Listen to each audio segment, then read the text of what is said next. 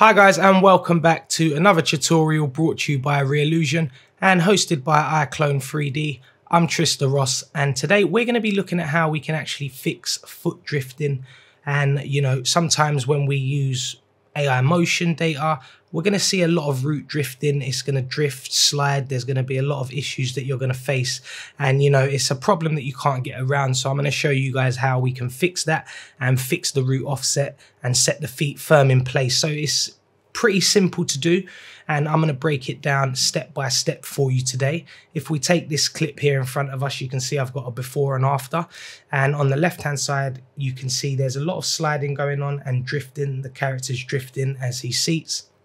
And in our clip on the right, you can see the character doesn't drift and actually stays firmly in place. So it's a really simple thing to do, and I'm going to break it down in a few different steps. Here we can see we've done some motion correction on the feet. So when the character stands up, the feet remain in a nice firm place on the ground. And that's pretty simple to do as well. I'm going to show you how to use the motion correction to achieve that. And thirdly, we're going to use the reach targets to actually attach the hands to the character's thighs and ensure that they don't go through the mesh. You can see in our before and after the difference, and so I'm going to show you exactly how to do that as well in this tutorial. So we've got a few things to cover. So in our clip here, you can see we've got our two characters, and they're both doing the same thing at the minute. You can see they're both sliding and drifting, and it doesn't really look pleasing. We're going to get that to stick firmly in place. The pivot of the animation is going to slide when the character sits. You can see here, a lot of sliding going on. So we really just want to kind of fix this and, get that in place and avoid all of that drifting and those sliding issues. And what we're going to firstly do to actually achieve this is we're going to find the point in the motion clip just before the character takes a seat. And we're actually going to break the motion clip to get the dedicated clips. Now we're going to go to the point where the character sits, and you can see the sliding and drifting is very evident in this. But all we're going to do is we're going to be aligning the whole clip to the right foot, and that will redecide the pivot of the motion. So we just want to align that to the right foot, and you'll see straight away that it kind of gets rid of that drifting, and it really looks pretty cool and pretty easy to do. And just to kind of break it down, just so you can understand what's taken place, all we've done is we've aligned the motion, which is the slide, which is the motion where the character sits down and then he starts to slide. We're aligning that to the right foot, and as we can see, the right foot stays in place when the character takes a seat.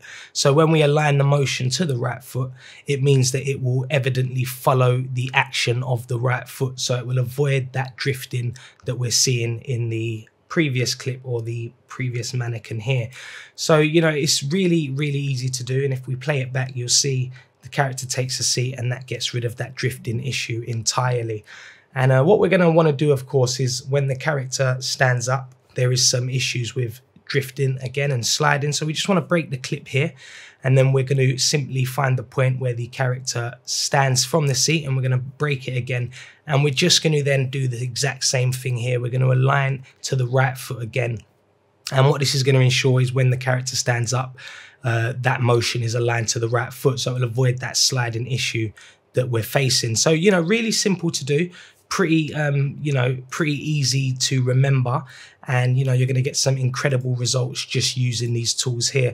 And what we're going to do, we're going to actually change the pivot to the left foot and do the same procedure to fix the left foot sliding on this last bit of motion. So we'll just go to align whole clip and we'll choose the left foot, and then that will fix all of those issues, as you can see here. So all we're doing is aligning the motion to different parts of the body, the feet here in this instance, and this is allowing to get rid of that drifting and that sliding. And you can see here in the before and after, when we've got the clip aligned, that really is doing a lot of justice to the motion, and it really is fixing that drifting and that sliding issue that's being caused. So really simple to do.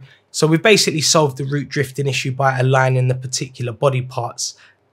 Okay, so now what we're going to do is we're just going to flatten all the motion with constraints and make that one whole clip. And now you can see we've got that baked in our timeline. And what we're going to do next is we're going to come on to the second issue and try and deal with that. And we're going to use the motion correction to create the footprint for solving the sliding issues that we can see are still predominant in the scene. So we're just going to hit correct once we've got that selected, and that's going to create the footprints for us.